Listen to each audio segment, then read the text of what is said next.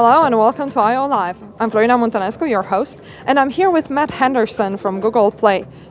Hello, Matt. Hi, super excited to be here.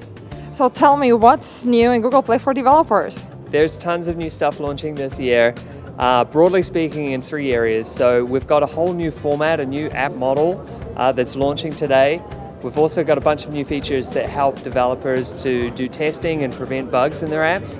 And we also have some features launching today which help developers to manage their business and to grow their business on Play. Okay, this new app model sounds interesting. Can I hear more about it? Yeah, so there's really two new different things that we're launching within the app model. So one is the Android app bundle. And that's a new format, a publishing format that a developer can use that enables them to reduce the size of their app.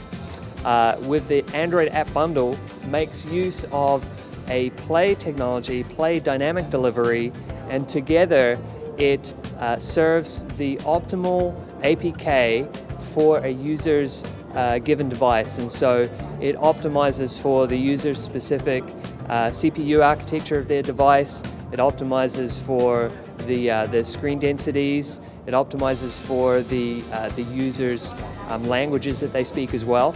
And so by only sending the parts of the bundle that the user actually needs, it means that the APK that goes to the device is a lot smaller, and that in turn enables much better install conversion rates, enables lower uninstall rates, because when the app sizes are too big, users react badly. And so that's something we're launching today that I think is going to be a big win for developers.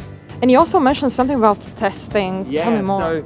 So you know, as developers, you'll have noticed if you're during the release process, it's a time of risk because you can have bugs going out with a new release, and we have new testing track features that help to reduce that risk. And so you can now use Play Publishing for testing and sending out the APK to up to 100 internal dog food testers.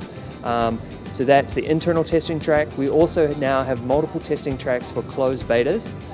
And then also to help you reduce the bugs in your apps and improve app quality, there's some new features in Android Vitals and new features in the pre-launch report.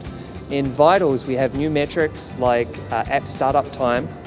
We've also launched a new overview page in Vitals that draws your attention to anomalies. If some of the Vitals metrics are particularly bad, then it'll highlight those to you so you know which ones to prioritize. With the pre-launch report, so that is the automated crawler that tests apps prior to them going into production. And we've launched some new features today that enable you to reach further into the corners of your app that the crawler might not have otherwise reached.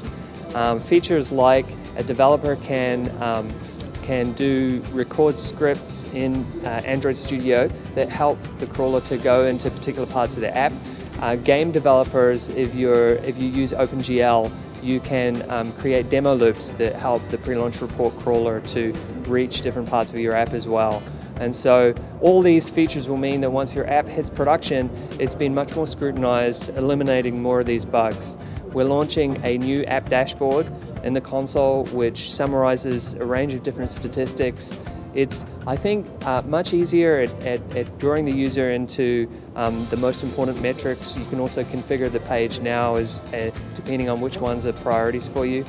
And we have some new business stats that we're launching as well. For subscription developers, if you have a subscription model, there's now a more complex view to understand at a greater detail of different subscription states, subscriber states, and how you benchmark retention for your app versus other apps as well. You can look at new metrics like average revenue per user. There's new data about the acquisition and user retention funnel.